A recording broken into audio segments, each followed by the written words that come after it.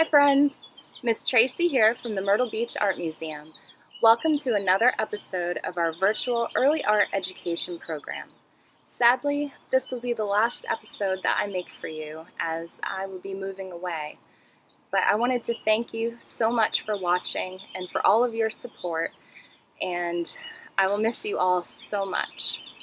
Today's episode is inspired by the book This Pretty Planet by Tom Chapin and John Forster. Based on the song by the same authors, this beautifully illustrated picture book celebrates the pretty planet we call home. Winds blow, tides flow, shooting stars descend. Our lives begin, middle, and end on this pretty planet. Today, we're going to learn more about Earth Day and what each of us can do to keep our pretty planet healthy and happy.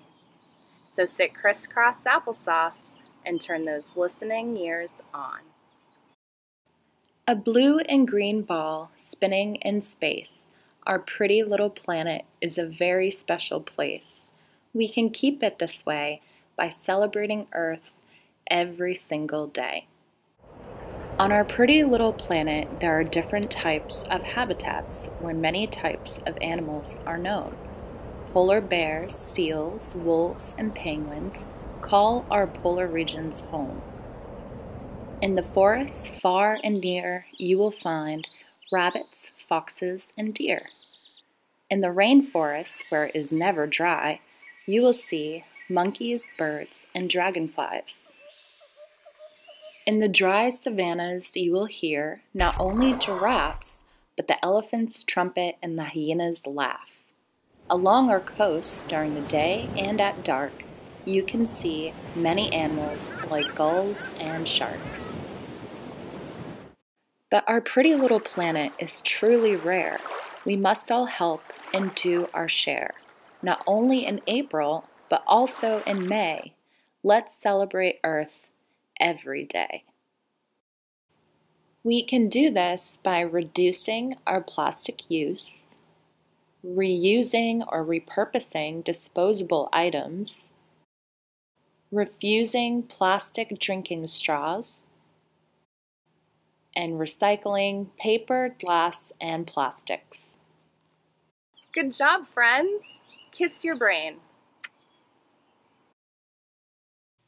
Now it's time for an activity.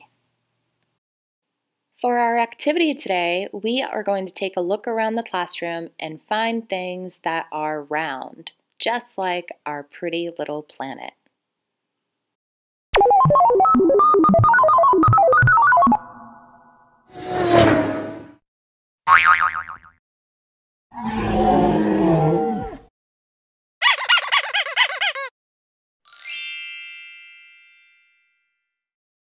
Now it's time for an art project.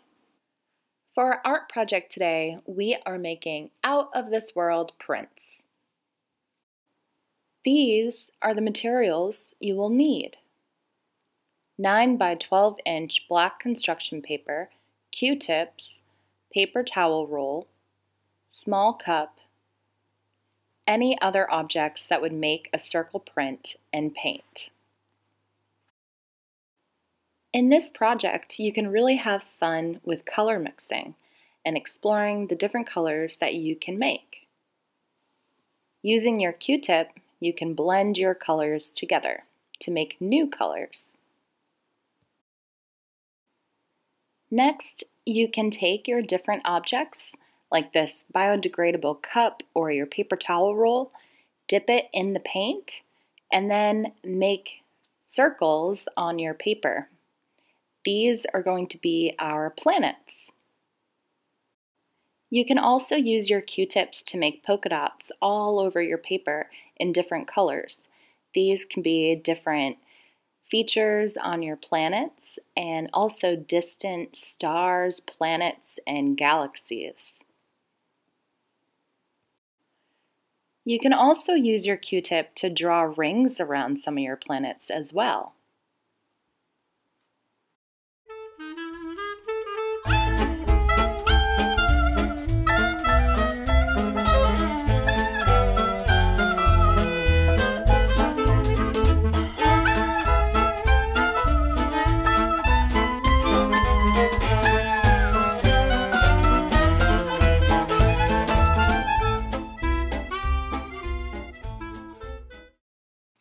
You can also use your Q-tip to add color to your planets. I'm making one of my planets look like planet Earth.